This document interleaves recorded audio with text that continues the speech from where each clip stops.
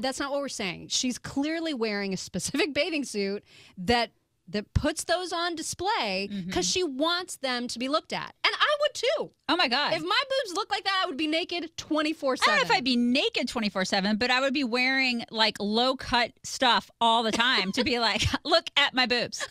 Clearly, look at my boobs. And I would use them.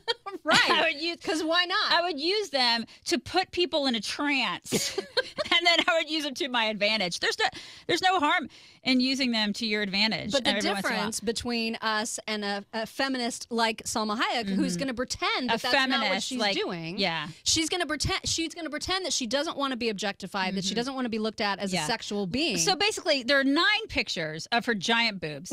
And then she'll say to you, don't look at my boobs. Don't look at them. You're not supposed to be objectify me. Don't look at my boobs. But also look at my boobs. And that is the difference, because we would be honest about it. Again, if those were my boobs, because they're real and they're spectacular, if they were my boobs and I was showing them in a picture, I would be like, you guys, look at my boobs. Oh my God. Are they amazing or what? I would not be trying to pretend that that's not what I'm doing. Exactly.